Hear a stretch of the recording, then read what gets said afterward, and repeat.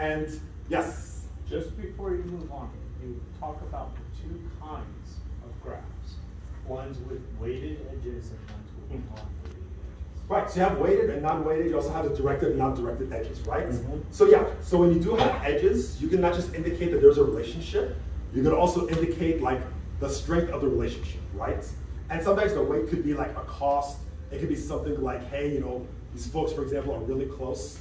You also have, and so right now, today we're going to just looking at unweighted graphs, but yeah, but you could have that, and that could give you additional information on the nature of the relationship. Like maybe even you have a social network.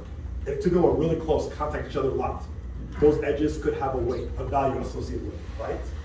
And you also have the notion of directedness, right? You can also have edges that basically are just connected to, and some edges have a direction, right? It's, you know, gives a lot of tools for talking about directed versus undirected, and weighted versus unweighted, and stuff like that. You can talk about something called an adjacency matrix, which is just a way of representing a graph as a matrix. Stuff like that. Today, you know, but you know, today we're talking kind of big picture, how to do some, you know, data, some, you know, what amounts to data analysis on graphs. You know? So, all right. Cool. Right. Circles, right, and edges are lines, right? That's a way that graphs can be visualized. There are other ways. Don't think it's even the best one, but it's straightforward, and just for teaching purposes, we figure, hey. So again, letter X, you can just create a graph, and they even have a bunch of stock graphs you can create, like complete graphs, star graphs, and barbell graphs. And we're going to start talking about those just to give you a little bit of insight into some properties of common graphs. And you can see them as subgraphs and larger graphs.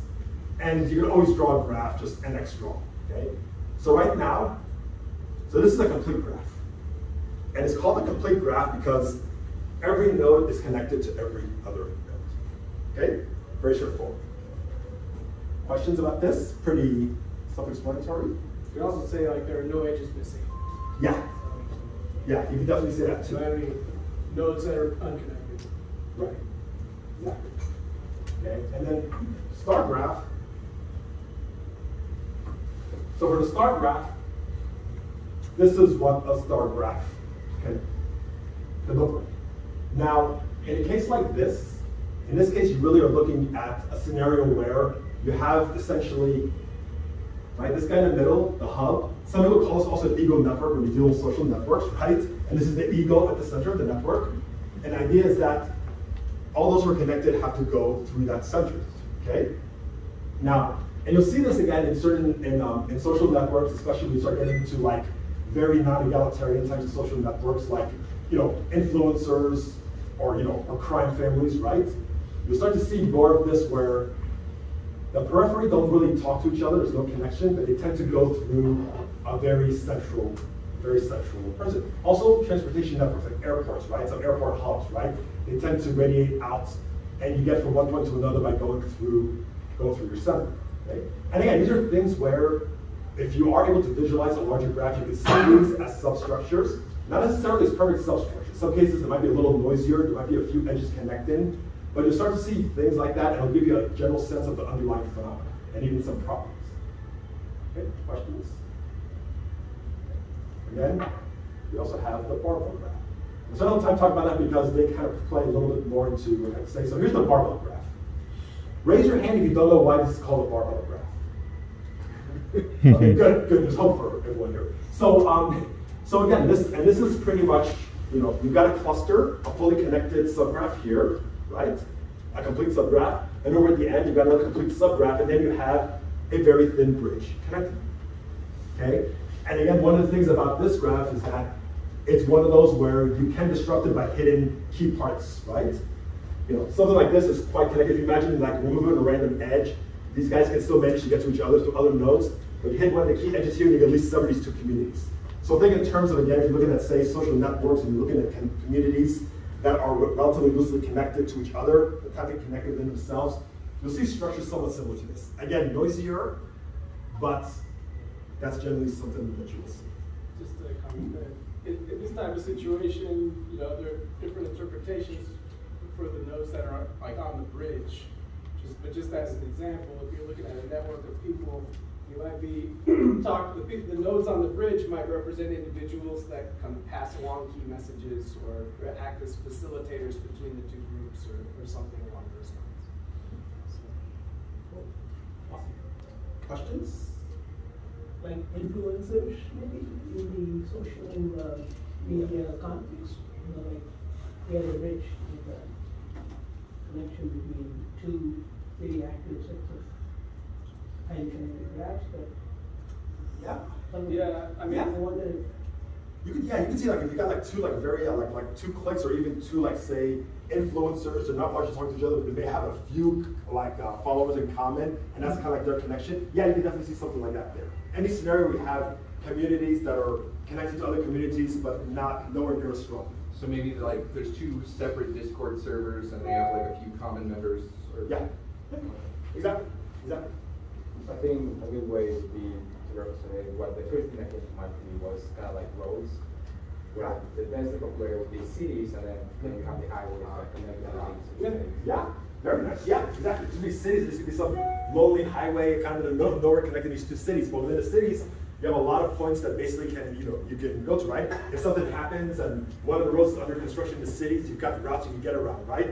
If there's something wrong with the road here, well, good luck on getting out of, that whole other country we live in, right? well, hopefully you have some redundant path, but if you don't, then we call that an easily disrupted network, right? Yeah. So that's, again, nodes like on the bridge are those that you can take them out and easily just disrupt the network. Right.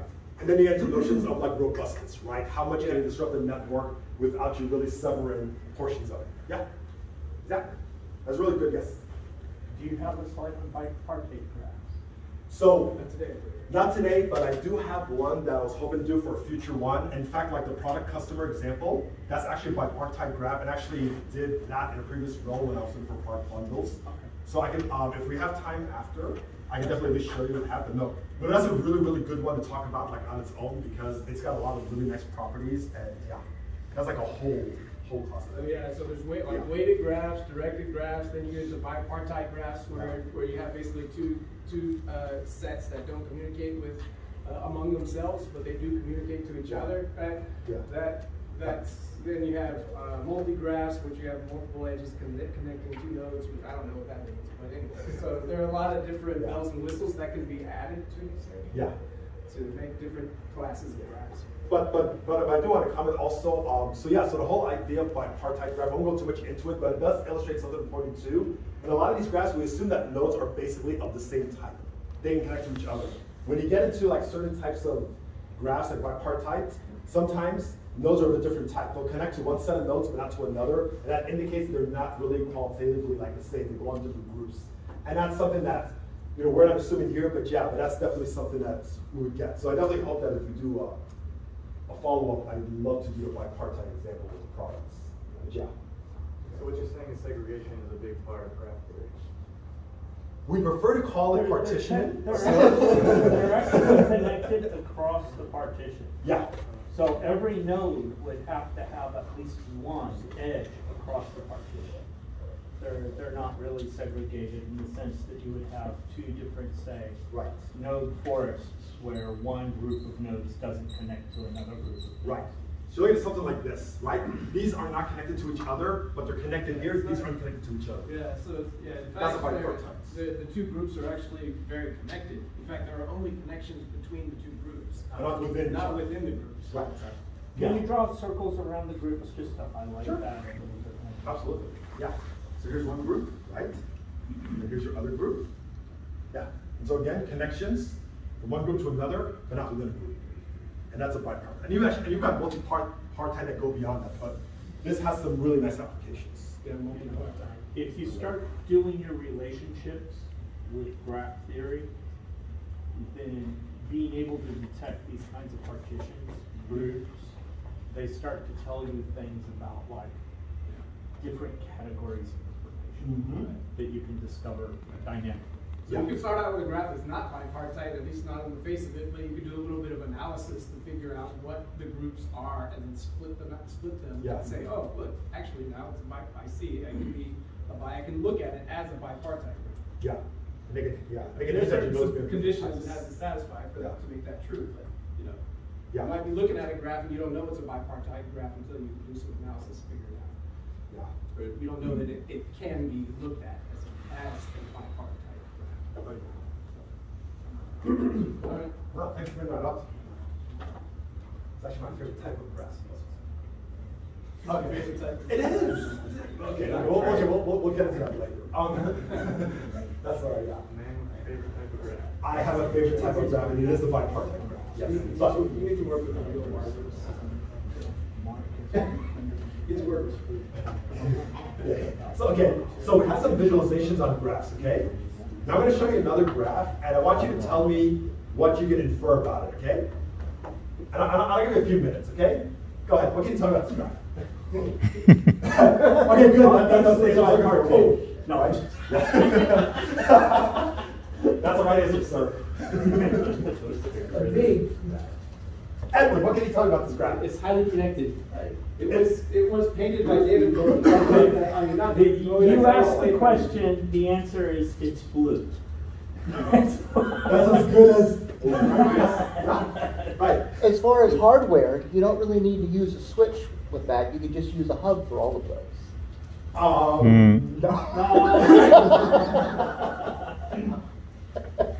The truth is that graphs in a visual representation, I think I know where you're going with this. Graphs in a visual representation become hard to process once the node count crawls too high. Yes. Unless it's already been organized into groups for you. But when you don't have that organization ahead of time visually, it's basically noise. Yeah, exactly, right. And this isn't even large by network standards. This is only 1,000 nodes. You could run into ones with, over 100,000 nodes. So the idea is you have a big, massive data set that you represent as a graph, and you want to get some insight into it, but visualization is not really an option. And you're right, there's some ways you can kind of help your visualization along, but usually you get a situation like this, you want to start relying on metrics. And that kind of justifies why I want to talk about some of the key metrics. Okay, and this one pretty much. Okay, so speaking of metrics, that means it's my turn. Yep. You tried out the math monkey. Wow, okay, yeah, the math monkey. Okay. All right. So we talk about a few metrics, and sort of what they, the sort of qualitative information they give you about graphs. Right. So. Will we still like audience? Sure. We'll give it a shot. All right. So first metric is called density. The opposite of dense is sparse. Then you probably get an idea with what we're talking about already, right? So you just form a ratio. If you have a particular graph, say, well, how many edges are existing in the graph, right? How many connections we have, and divide that by the number of possible edges. Which by that I mean what? Like, if it were a complete, fully connected graph, how many edges would it have, right? So number of actual divided by number of possible, right? It has a neat little formula, if you care. If E is the number of edges and N is the number of nodes, the density can be calculated like this, which is, unlike some metrics, it has a nice, straightforward formula. So it's not taking up, your whole CPU. Right? Or, if you're a programmer, just call it nx.density. Right. Programmers need to know the math. Huh? Programmers need to know the math. The reason that there's N in the denominator is because there's N nodes that could be the source. And the reason that it's multiplied against N minus 1 is because, assuming that you're not connecting back to yourself, you could connect to any other node. So that's how you get your denominator. And you have to. So that's one interpretation. But so there, if you can read this right down here, which is a combinatorial explanation. And anyhow, so this is how it could be calculated. Notice that number 1 it ranges from 0 to 1, so it's a fraction between 0 and 1. 1 being a fully connected graph, 0 being it's like a bunch of unconnected dots, right? So that's it's sort of a gross measure of how well connected the graph is, right? All right, so moving on. Well, okay, yeah, let's just do a couple guessing games. Right, so what's the density of this graph? One. Right, it's fully connected, no edges are missing, right? This has a density of 1. Okay. How about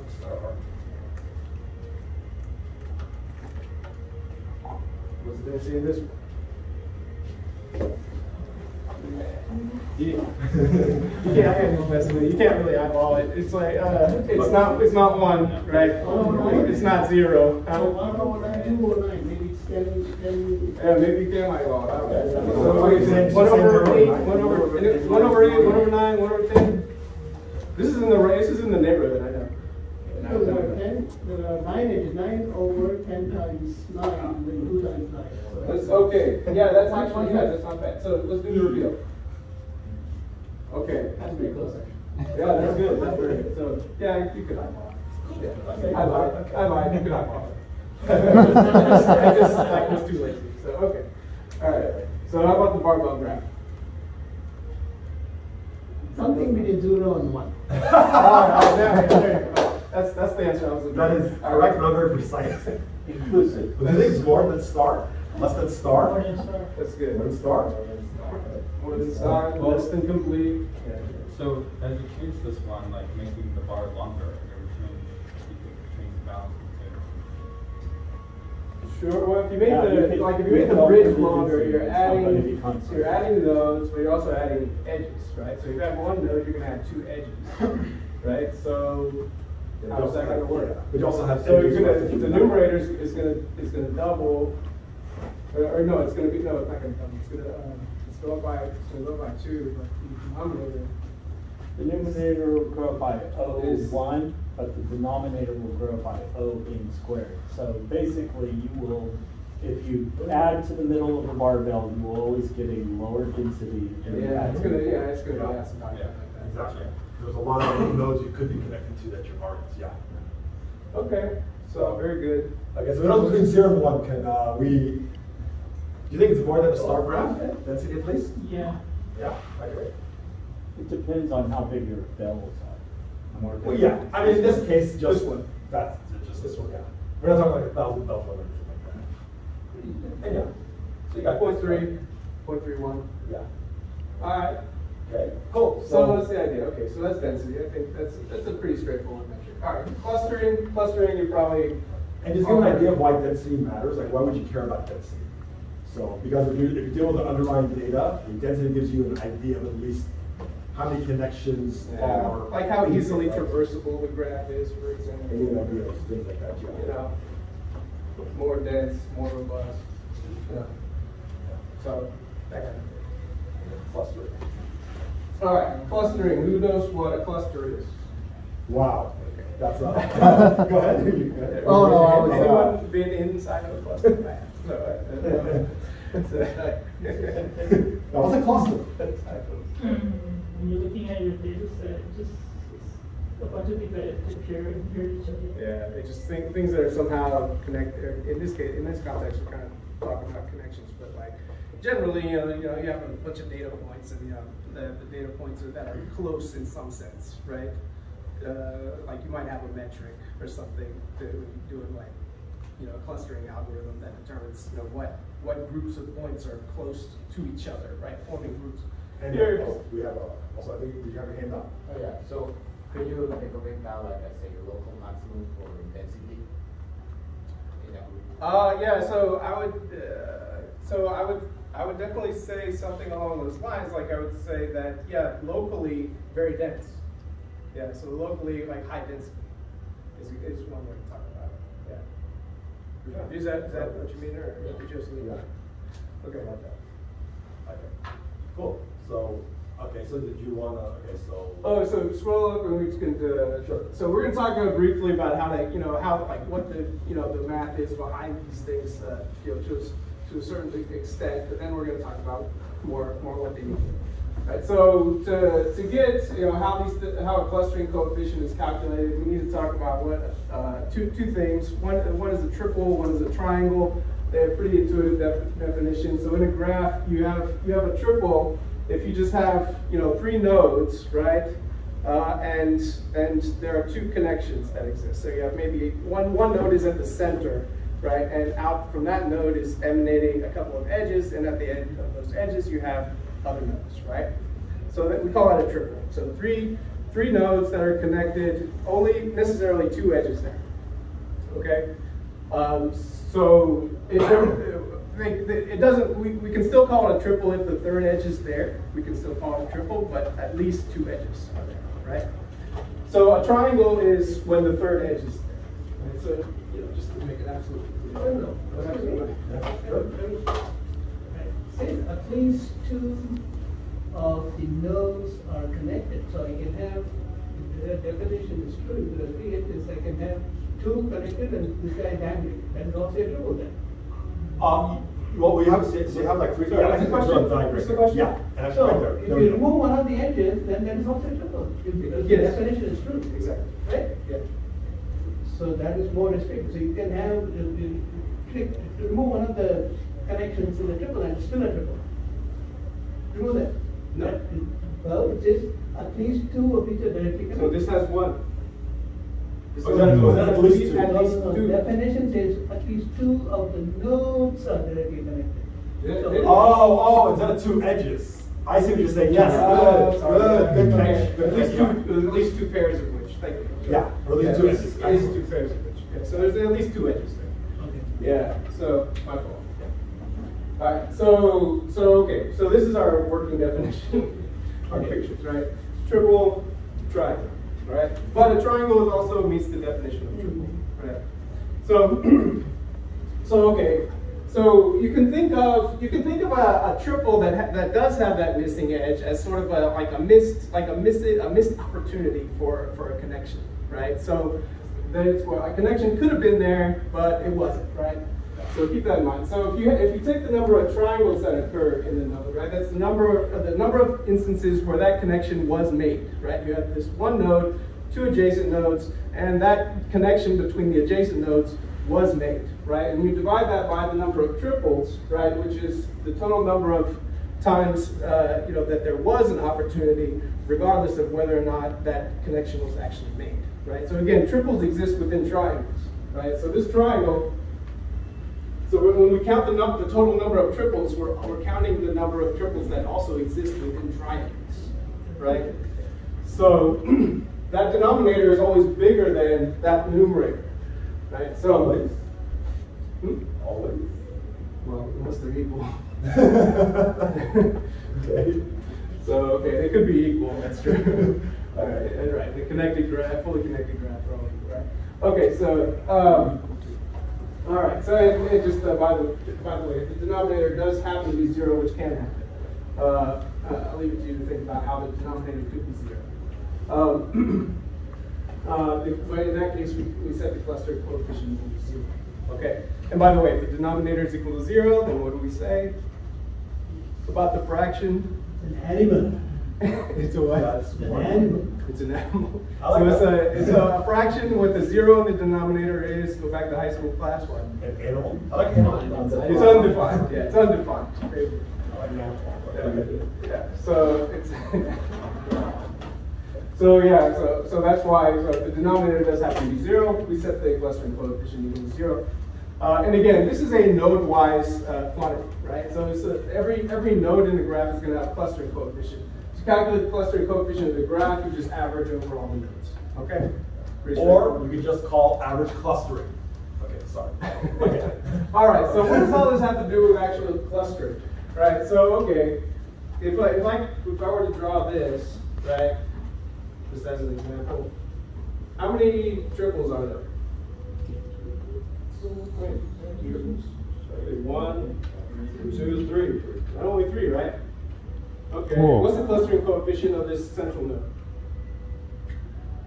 Oh boy. 0. 0. Yeah. So this is like a 0 clustering situation. What if I did that? What's the clustering coefficient? 1/3. Right, 1/3. Right. What about that? 2/3. So then 5. 3, 4, 1. Right. So this is, again, now it's fully connected. So this is sort of your prototypical a picture of a node with a very high clustering coefficient. Right? So that looks kind of like a cluster. So again, I guess, well, okay, I don't want to get too much away. So, all right, let's think about the graphs now. So, clustering coefficient. Any ideas? Complete graph. It's 1. Yeah.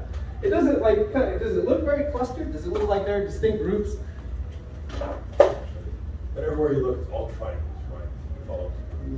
There's not distinct groups, right? Like it's just, but in fact, it's just one big, highly connected group. So in a sense, it's just like one big cluster. Sorry, I just had to say You had to say that. I had to say. So the clustering coefficient goes as a property of a node, that's for the whole graph. The whole Correct. set. Yeah, but it's just, I mean, to make it a global metric, you just average over the nodes. So it's not super clever.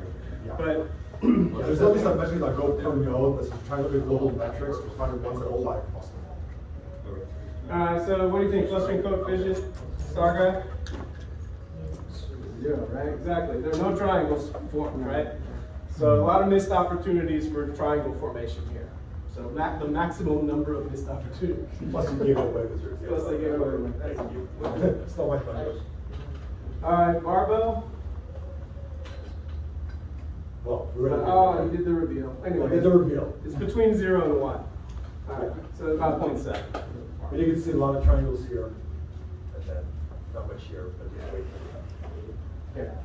Thank you. So the next metric we'll talk about is assortativity, in particular degree assortativity. Assortativity is a measure of how similar types of nodes tend to be connected or not. Okay. So you can define assortativity in terms of any sort of similarity that you want. Okay. So you can talk about similar nodes, similar Yeah, like there will be values associated with nodes, you'll be similar in terms of that. But in this case, we're just looking at any value that you can associate with a particular node, right? You can talk about how similar two nodes are by some metric or some measure of similarity. But in this case, we're going to talk about degree similarity. So the first thing you need to know is, what is degree? The degree of a node. Let's see if anyone knows. What's the degree? What's the degree of a node? How many connections? Yeah, how many connections it has. So how many edges it has sort of emanating out of it, right? Connected to some other node, right? Okay, so that's what the degree of a node is. So in this instance, what we're talking about is how likely is it, or what is the tendency? We're trying to measure the tendency of nodes with, say high degree to be also connected to many other nodes in the graph that have high degree as well. Okay, and vice versa with low degree. Right? So that's why it's called assortativity. So like you have connections between like individuals, right? Or like nodes, or like whatever. Okay, so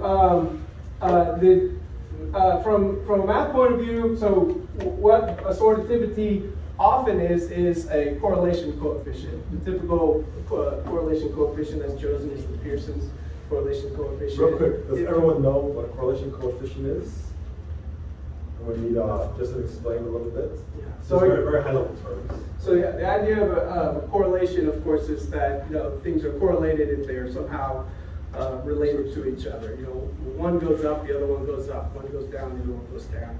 So they kind of move together. All right. So that's your mini statistics explanation. In this context, what we have to remember is that if a correlation is close to 1, then it means that's considered a high degree of relationship or proportionality. When they move together, the two values will tend to move together.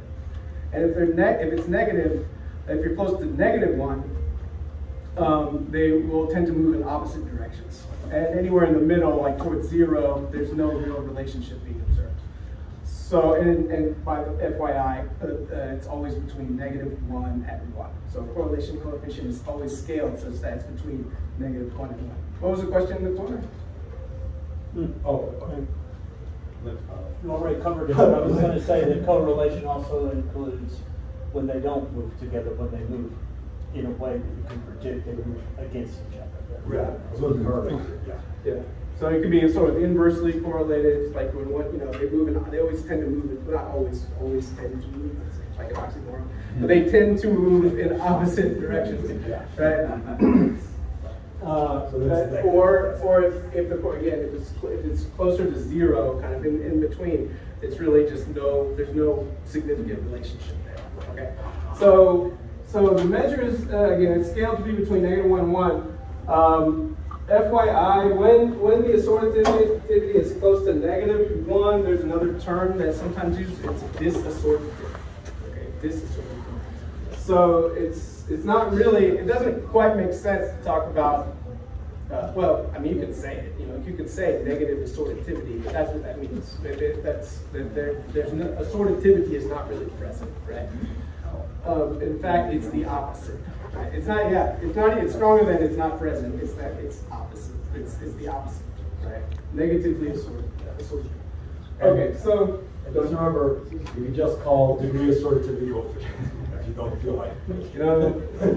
Just enough math. Okay, you have to know kind of what it means, right? But so then we're aiming at just enough explanation so you know what it means, right? So okay, let's talk about these examples now that we have some idea what degree assortativity is. So again, what's the degree of this node? 4, right? What's the degree of all the nodes? 4.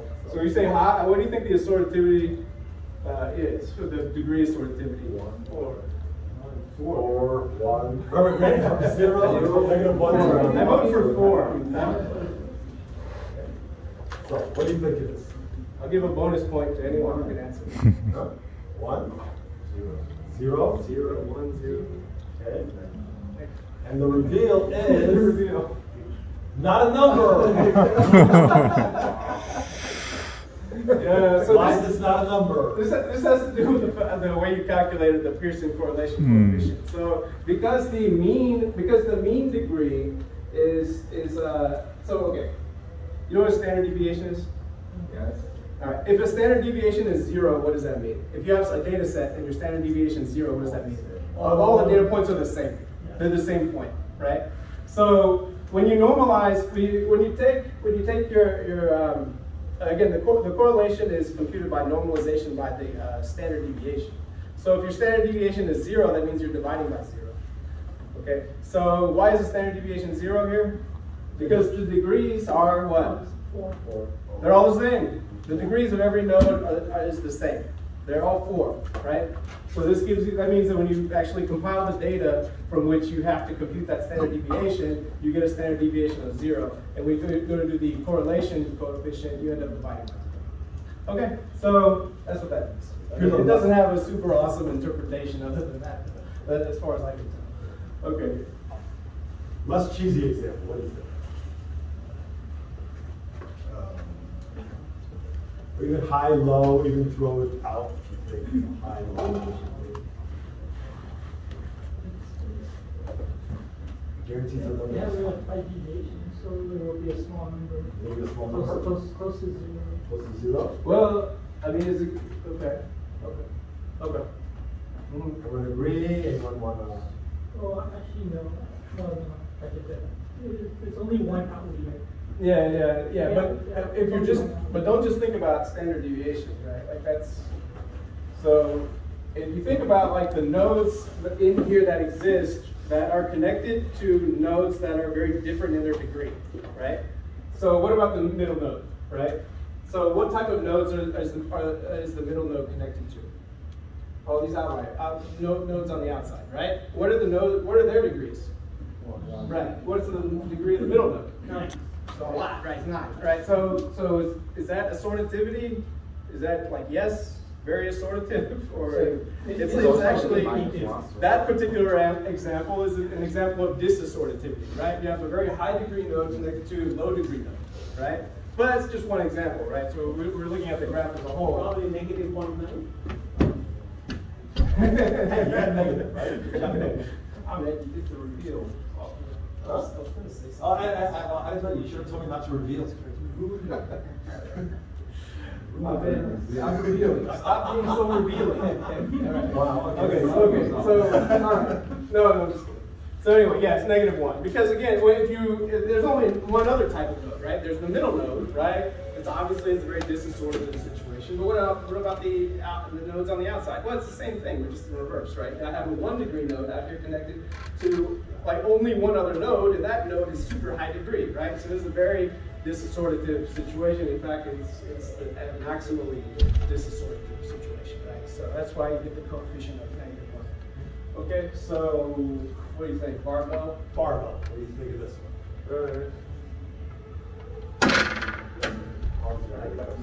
It's positive. Positive. Say 0. 0.42. 0.42. That's really suspiciously precise. So like inside here is like, you know, kind of highly assorted, right? Inside these two clusters, it's like kind of highly assorted. Can I reveal? Can I reveal? Reveal. Thank you, sir. Drum roll. A drum roll. Positive. Yeah. Not very high, right? Okay, next. Okay, so we're done with those metrics, right? Degree distribution.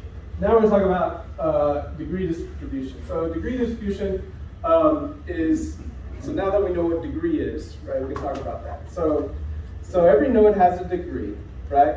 Some nodes are going to be very high degree, and again, that means what? That means they're highly connected to other nodes, right? Some nodes are going to have very low degree, so not very connected. Some nodes are going to be in the middle, right? So the distribution of this number that we call degree, right, is called what we call the degree distribution. And you can plot it as a histogram, right? So let's see the Now, this is for the big graph. That's for the so normal this is that big mess of graph that he put on the board a little while ago with 1,000 nodes, right? Oh, good pronunciation. You just said so accusingly. Anyway, continue. I accused you of putting a big messy graph on the board. Yeah. But you did, and you were totally. That was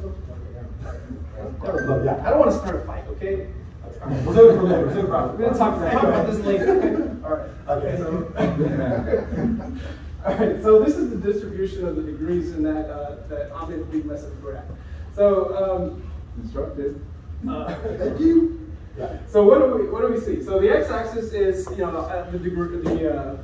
degrees, right? So over here we have 0 degrees. Here's 20. We're implementing 0, 20, 40, 60, so on. And then this being a histogram, this is a count, right? The bars are counts. So we have very high count far on the left. Kind of quickly sort of petering out into very low counts, right? So what does that mean? It means like what? We have the big mass, the bulk of the nodes have very what? High degree or low degree? The bulk of the nodes have very low degree, right? So these are the degrees down here. The bulk that's 20. So I would say that this whole, that's the bulk of the nodes to the left of 20, say, and the rest of it are the other ones, right? So. One thing to note about this is that it does taper off very quickly,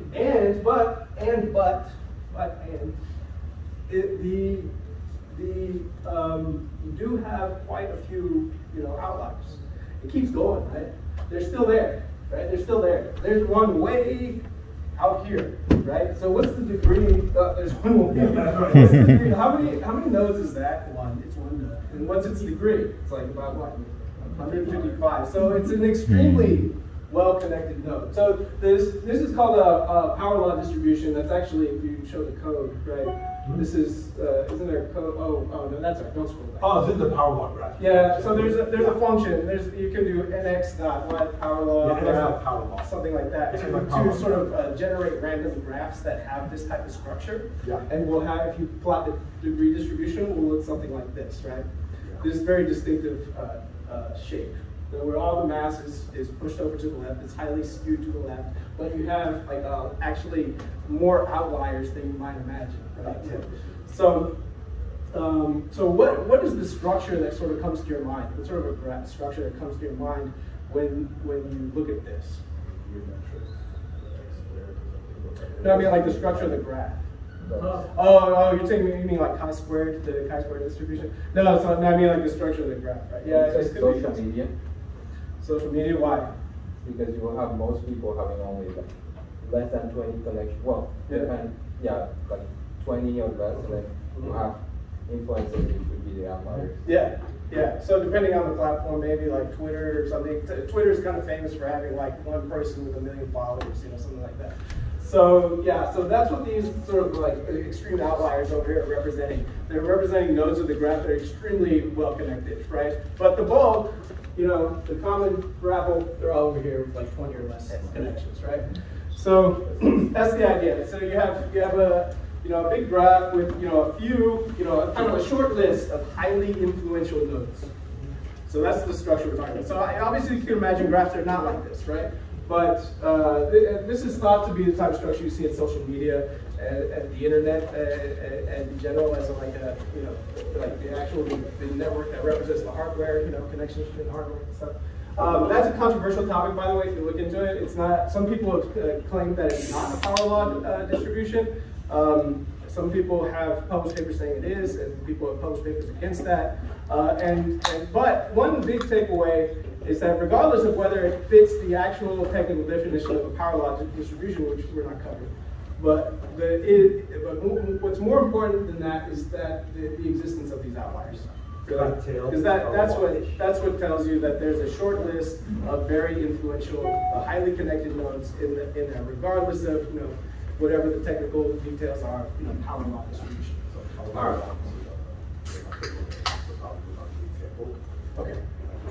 So all right. Spot the next is class exercise. Spot the power law distribution. Two graphs. Which one do you think has a power law distribution or power law-ish?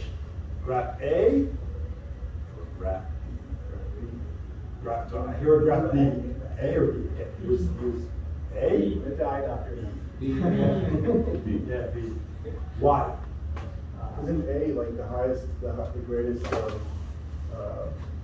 degree is like 4 or something like that? There's a few that have like 3 or 4. Yeah. But there's a bigger difference in that. Yeah, like here. There are two that have more than 5, only a 5. Yeah. And then we go back, and there seems to be a correlation between this and clustering. This will probably be better cluster. Okay, we're talking about that for a second, right? So remember the idea of clustering. What's the clustering coefficient of? Can you just pull that up? What's the clustering coefficient here? -1. No, 0. No, that was with the not a number. Yeah, we're just waiting to bring that out. That was sortativity, right? That was a correlation. Clustering coefficient between 0 and 1. Yeah, clustering coefficients between 0 and 1 always. So remember? How many triangles do you see? So how many triangles versus how many triples? Lots of triples, no triangles. That's it. So what's the clustering coefficient? 0. It's 0. You guys answered when I put it on the board. Yeah. Remember, this is why I drew this over on the board? I drew it about, right? You told me. You did bad 9. You said that. Clustering coefficient 0. Right? I like these people, man. Don't realize it, but too much math. They're my friends. Actually, I'm not sure the connectivity of the whole graph seems to be 0. Yeah. The one below. Because I don't think there's any triangles. Yeah, no triangles here. Yeah. Right. The number of triples divided by the number of triangles, right? Yeah. Oh, no. Triangles divided by triples. Oh, okay. Yeah. Yeah, so we see a lot of triples in the denominator, right? But like 0 triangles. So I mean, there might be there's some triangles. No triangles? Just the way it's drawn. Okay, all right. But there's, So the consensus seems to be that this is the power law, right? So that was a tangent into clustering. Is this a cluster? That was a cluster, yes. Is this a cluster or not? Yeah, this is not. This is low clustering. So here's the first, right? Wait. So we did conclude that this was the one. Okay. That's at least what we're saying. Let's see if we can see the distribution now. Okay, gotcha. So here's the distribution for A. Here's the distribution for B. And small sample size granted, but it does have that power law-ish fat tail and rapid drop. Yeah. So this is roughly what you see for power law distribution. Okay. Questions? Okay. So So here, right, so this one is actual real life data. I'm not gonna tell you what the data's from. We're first gonna kind of look at it, try to see what insights we get, and then we'll tell you what this data of. Okay? But right now, this is just pulling some data from online, okay? And then basically, we have the graphs, but we're gonna keep the graphs for now, and instead we want to look at this is a time series. It is a time series. You have 11 separate graphs of a related phenomena over time. And before talking about what the phenomena is, we want to get an idea if we can at least look at the metrics and get a sense of what might be happening with our data and what we may be looking at. So we have here graphs for, sorry, that's another question. Okay, sorry. So we have graphs for density, clustering, and assortativity. We'll have the power law in a moment. And here we have the plots and the trend lines, so you can see how they're variant and what the rough trend is for each one, right? So just looking at some of this data, just kind of spitballing, what looks like is happening with this graph over time, just looking at these different metrics. Just kind of throw out ideas, brainstorm. Yes?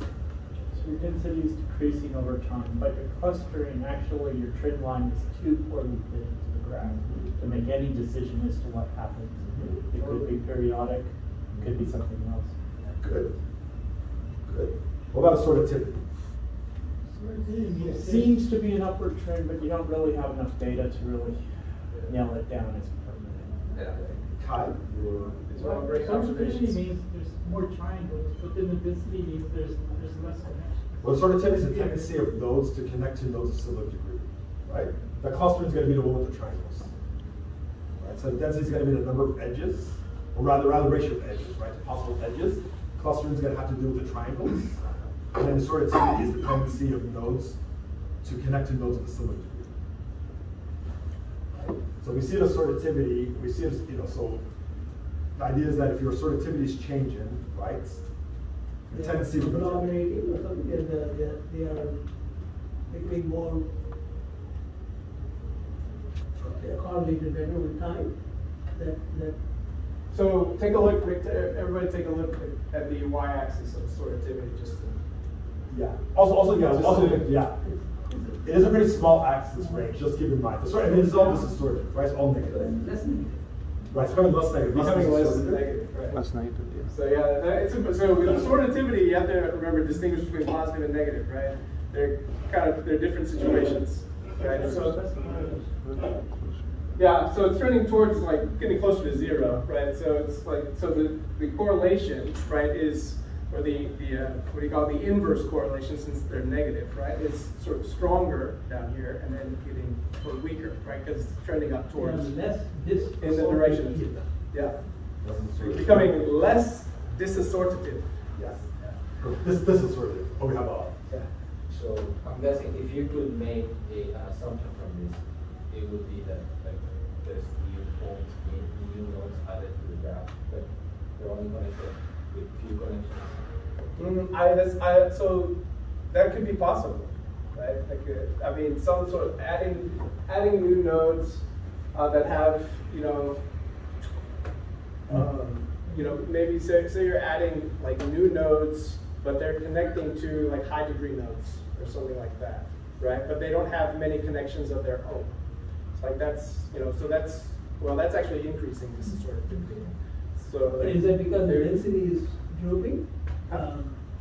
More new nodes are being connected, but the graph is less dense. And that's a very good point, right? Because in addition to these metrics, right, we should start looking at these metrics when paired together. What do they mean, right? We have assortativity, but we also have a density. What about the two together? What story do they tell? So that's possible too, right? Because we're seeing the density drop, it is going to impact your other metrics as well, right? And a key point that I'm sure glad everybody observed right away is, of course, that because these graphs are evolving over time, right? So we might have nodes coming in or going out, right?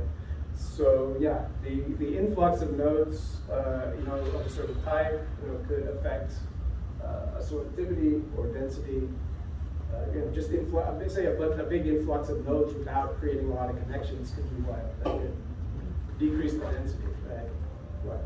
So And so yeah, so one of the keys here also is that you see these metrics, and these metrics give us some insights into what may be happening, but that we use as a spur for further exploration. Gives us an idea of where to start looking, right? It's like, yeah, it's very sort of exploratory data analysis type stuff, right? So without knowing, just this comment, without really knowing what's going on in terms of the edges and nodes appearing or disappearing, you can't give a solid interpretation to density just, you know, in that respect. I mean, you can interpret, of course, what it actually means, you know, which is that it's the number of, you know, it's a ratio, you know, I want to say no data. So it's the ratio of the number of the number of actual edges over the number of possible edges. You can always interpret it that way.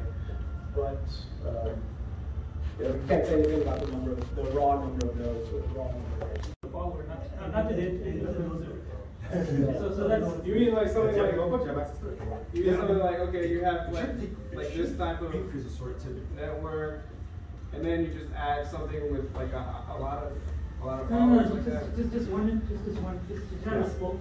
If you add, that should increase the sortativity. If you add like one here, because now you have a node connected to a node of similar degree. Just add this. Yeah. So if you add like one here, that should increase your sortativity. Also, if you take out nodes with high degree. Yeah.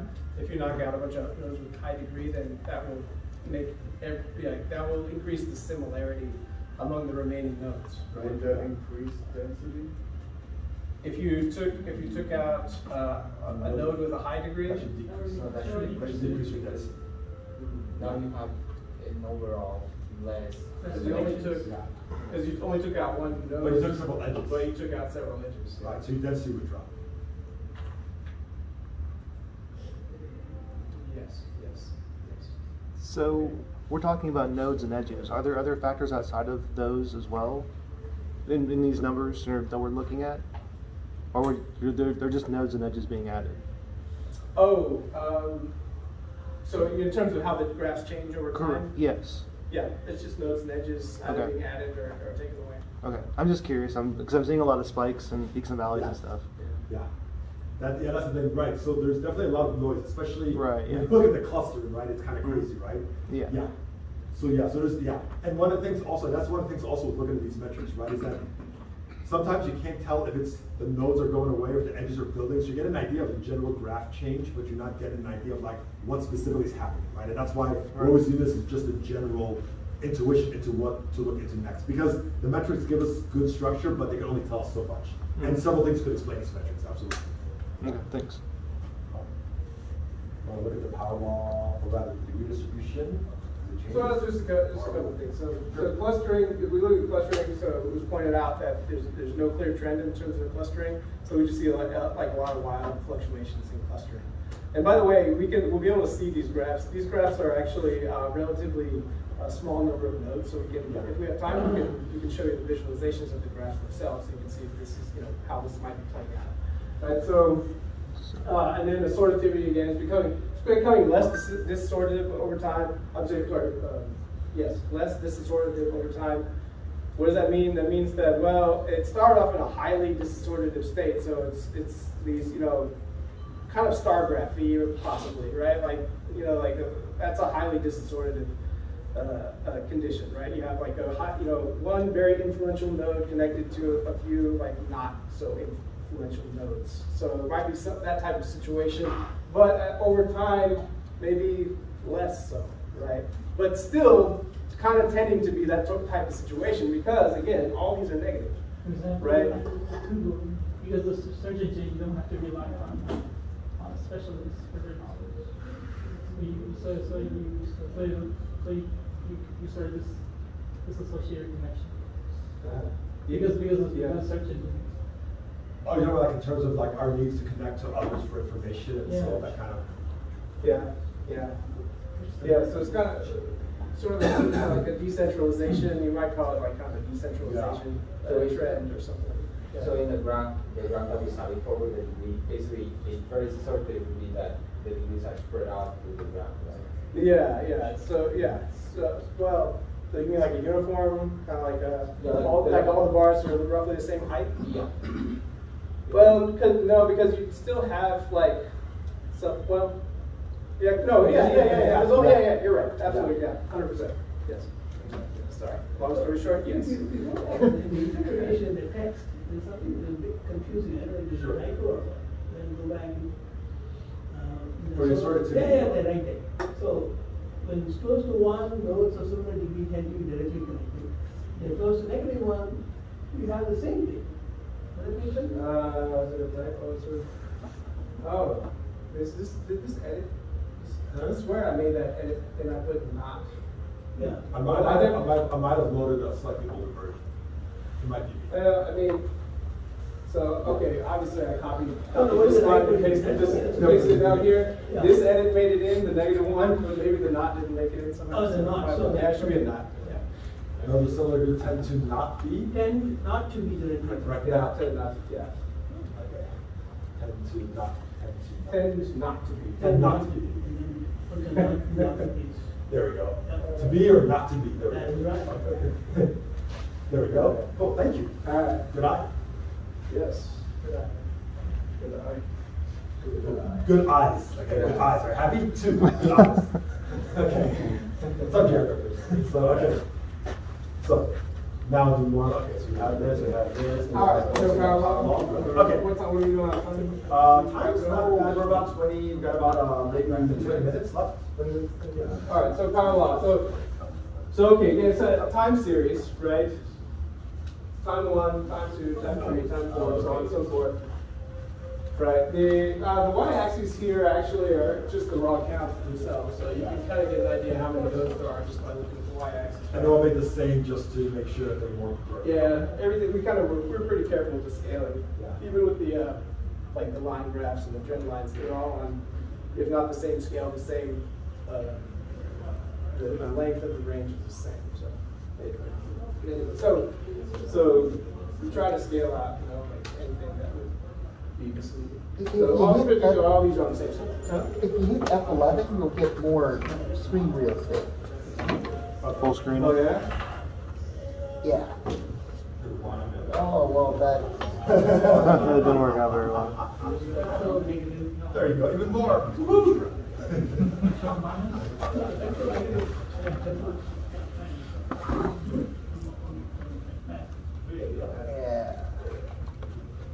Yeah. So I can make it smaller. You want it smaller? I can make it smaller.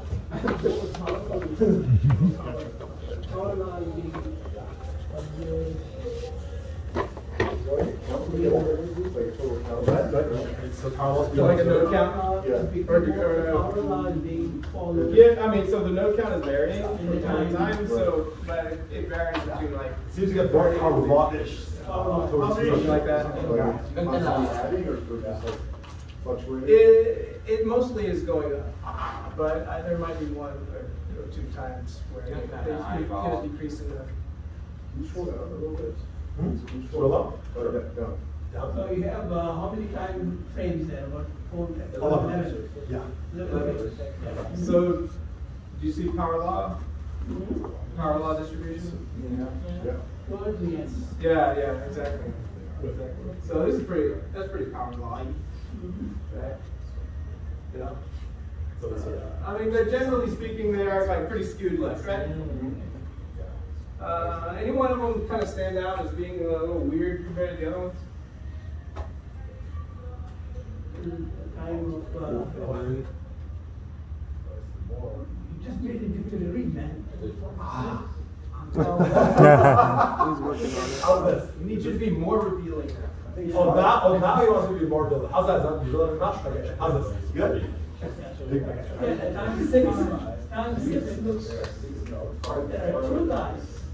Time 6? 4 to 5 is the interesting change. 4 to 5. So from 4 to 5. And then time 6, that much time, transition from 4 to 5. 4 to 5 and 5 to 6. And then from 5 to 6. Yeah, interesting, right? Because you kind of see just suddenly Yeah, They get more connected. So, okay, more connected. Less connected and more connected come back to less connected. Yeah, so there's only some oscillations. Right? there's like something going on with the outliers, right? Like, The science section is a bar. Is it the more barbellish? There are two groups at the same degree. Yeah, it does look like barbellish, right? oh yeah. That's one I was kind of hinting at. Yeah, number 6. Yeah. So these two are the same, right? Like, so what does this mean? It's like, okay, degree 1. There's actually. So yeah, because you have like a big group. Well, degree 1s versus a big group of degree 2. So could that mean barbell? No, not necessarily. Not necessarily. Okay. But in any case, this is the one I was thinking of, because it's like all of a sudden it's like the degree 1 nodes just took a plummet, right? It just like chopped in half, right? Like, why is that? Like from here there's like a 19 degree 1 nodes, and then here there's like 9. But does it likely mean that there's more starting? That because there are 4 or 5 nodes, it's just degree 1. Could be. Right? Yeah. A lot of, I mean, that's not the only way to have degree 1 nodes, but, right, or is it? I mean, the constellation, there's one constellation with 1 star spoke, hub and many spokes. Yeah. And maybe here in data numbers times 6, there are 2 hubs with many spokes. Or maybe, I don't know, there's 1 and 2. Well, but see, this is degree 2 nodes, right? That's this is true. degree 2 nodes. That's true. These are degree 1 nodes. So it's not necessarily a split in that way. But a lot of low degree nodes could be indicative of like in combination with this is the essence of the power law, right? Is that you have a bunch of low degree nodes in combination with a bunch of a few high degree nodes, right? So that's the essence of what this shape is saying. Right? So that's something like a star graph, right? Or some combination of star graphs. So with star graphs,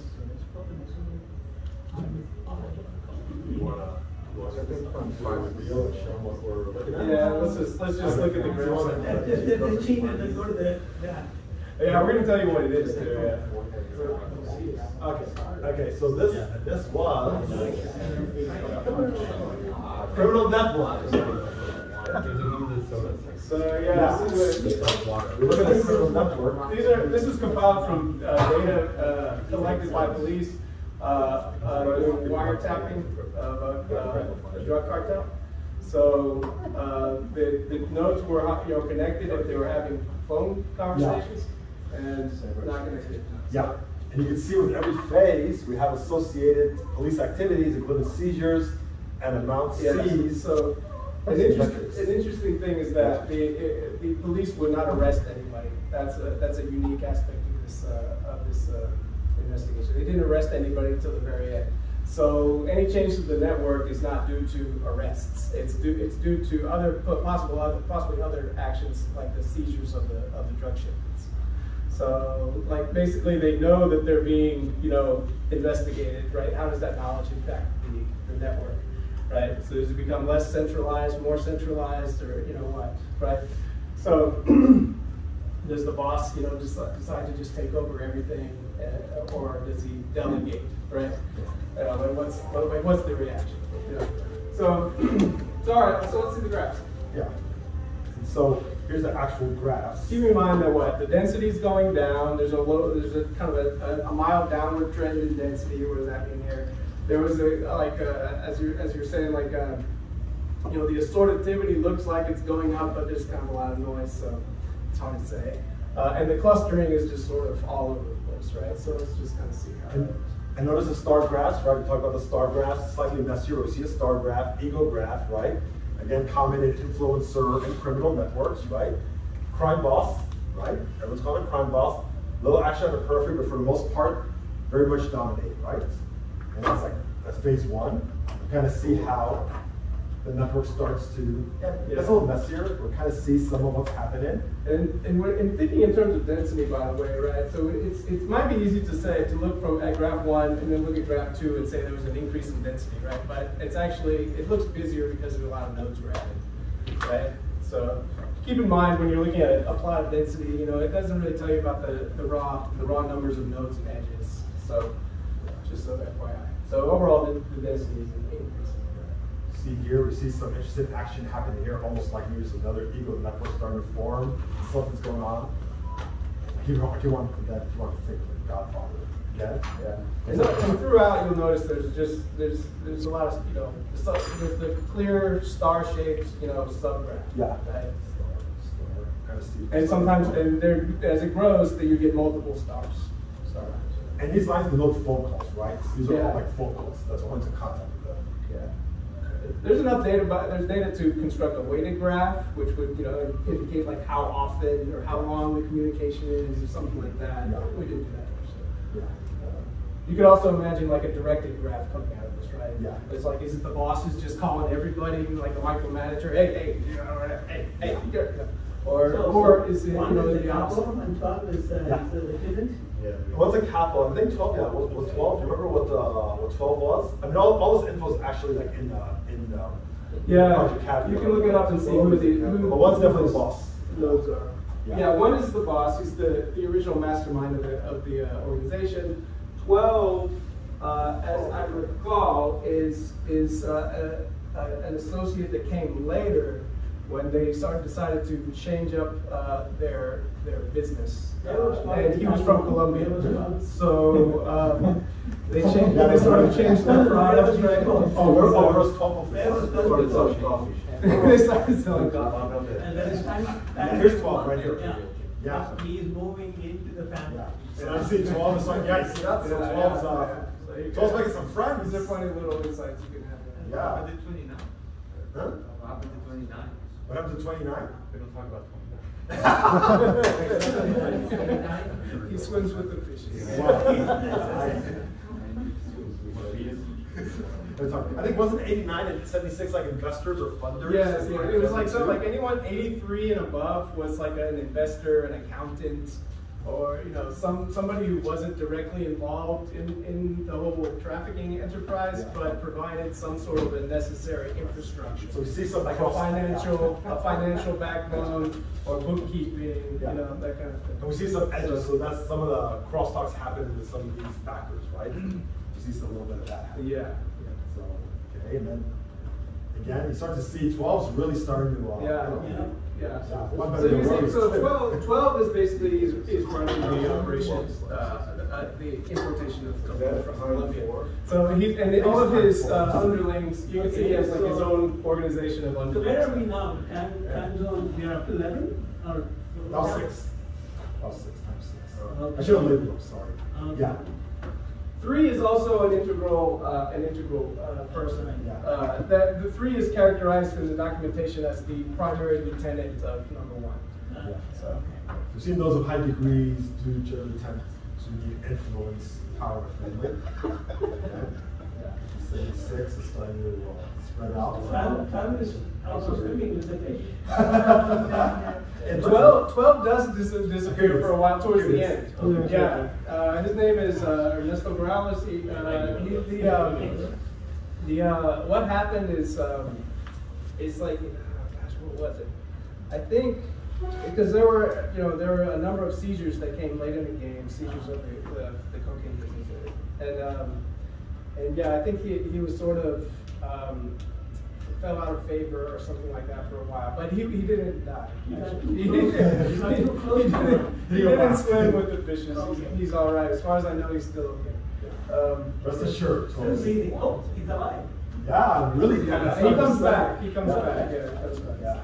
And again, it seems like ego networks forming here, right? So yeah. I did read notes here. Is it the end of it? Hold on, there's a little bit more. There's a little more fun happening here. Hey, Ahmed. Is there any informants in there?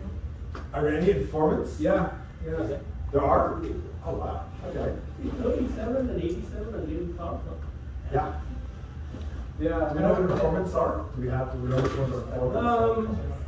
Because I'm interested in knowing if the call patterns are, you can find the There's a book about it that is linked in the bibliography, I think, right? Yeah. We kept that link, right? So you can learn a lot more about these specific individuals there. I believe that N3 or Node 3 became an informant, and that was the lieutenant of number 1. I think he became an informant, but could be wrong. But yeah, there were definitely informing studies. And this is all, by the way, in Canada, Montreal, Canada. The investigation was mounted by the mountain police. But if you're familiar with the Mounties in Canada, that was Canadian crime. Well, apparently it's very similar. True, yeah. You don't have the Mounties on there. And also I guess it was the Montreal local police too. So the Mounties are like some version of the federal police or something. And the local police in Montreal. Anyway. There we go. So how do we access this? So go ahead and if you scan this QR code, and I can also just like paste a link in Discord also. Yeah. But because your QR code, it'll take you to the group's LinkedIn page, and there's a link to this collab. But I can also just paste the link to the collab directly in Discord, and all you can get access to this. Because I definitely want all of you to play around with this. And so yeah. A little further information for those of you who want to know, right? Yeah. So network access, the package we use, again, we have other packages. This is easy to use, but the other ones that are more powerful and can do a lot more heavy lifting. This is a book that does uses mainly Network X and uses pulls a lot of data online. So there's some real analysis. The metrics. Okay. And then Caviar is the project that we're looking at, the criminals, and this is a book about the Caviar project and other projects. We're looking at criminals through graph theory. And then just some short overview videos on message analysis. Very cool. Cool? Awesome. Cool. Thank you.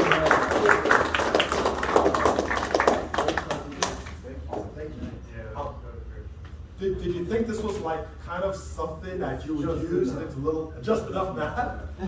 Do you think it was like maybe potentially applicable to something you would do? Do you think maybe we could have been a little bit more pragmatic with stuff you needed to do? Because we want to try to keep things on a right level for like something you think you could use. I thought it was great. Okay. It's appetite wedding. Okay. Just enough interest. You guys really covered a lot. Yeah. But it wasn't overwhelming and we actually pruned a lot. We actually pruned a lot. We had a lot. We were just like, we started cutting and cutting and cutting and cutting. Yeah. Jesse was very helpful. Jesse played me tough. Yeah. That's what like 2 hours talking about. He was an integral advisor to this, I think on the presentation. Yeah, I think the amount was good. If it were like much more than this, it would have been, I think, tough. Yeah. Yeah, if there was much success, you'd let it out. I'd be Are there any topics you'd be interested in us potentially discussing in the future? Yeah, that's a good thing. Because I kind of want to see where we're hoping to make this like a part 2 of network analysis. But yeah, I mean, what would they be interested in attending this like on a monthly basis? If apps.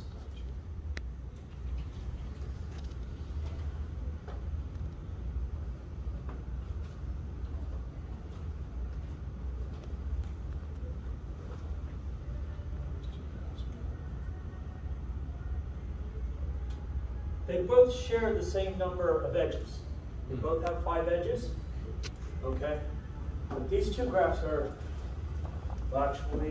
these two graphs are also topologically isomorphic because you can slip this node up here and then get a graph that sort of looks like this.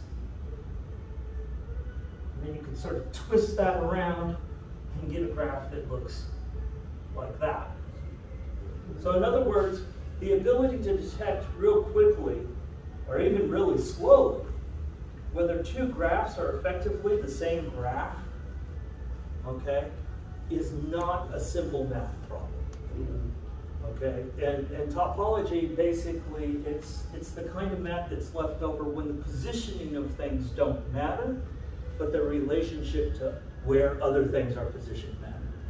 So we're not talking about doing it across the surface of the sphere as opposed to the plane or something like that, because it really has to do with the relative positions of the items.